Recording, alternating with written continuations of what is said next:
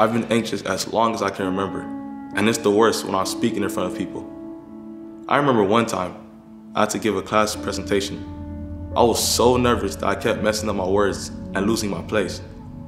My hands were shaking so badly that I couldn't even hold my notes and I was sweating like crazy. Inside, my heart was racing, my mouth was dry, and I just felt dizzy. I was so distracted and I started worrying that everyone was going to laugh at me. I mumbled my presentation and skipped the whole second half. I was too embarrassed to go to class again for days, and I tried to get out of any other presentations that semester. Our mind and body are closely linked. When I'm feeling down or anxious, I often get headaches or stomach aches. My muscles feel tense. Sometimes I even have trouble breathing or think I'm going to throw up. These feelings can create a vicious cycle, making my depression or anxiety even worse.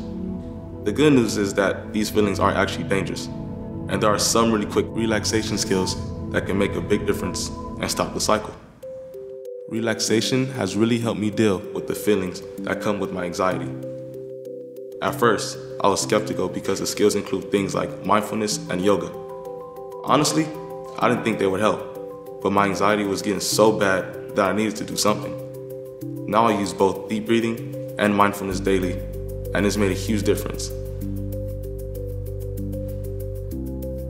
One of the mindfulness techniques that really helps me is to focus on my 5 senses and what is happening in the present moment. When I'm feeling anxious, like if I'm about to talk to people I don't know well, and start spiraling into anxiety about my sweating, heart racing, or whatever, I try to stop and focus on the idea of one thing I can hear right now, one thing I can smell, one thing I can see, something I can touch, or even something I can taste. Grounding myself in my 5 senses can be hard, but when I'm focusing, I'm less distracted by what my body is doing.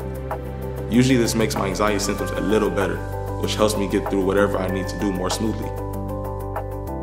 Relaxation skills like mindfulness have helped me to manage the symptoms that come along with anxiety and depression. Mindfulness is especially helpful because it taught me how to focus my attention and energy better.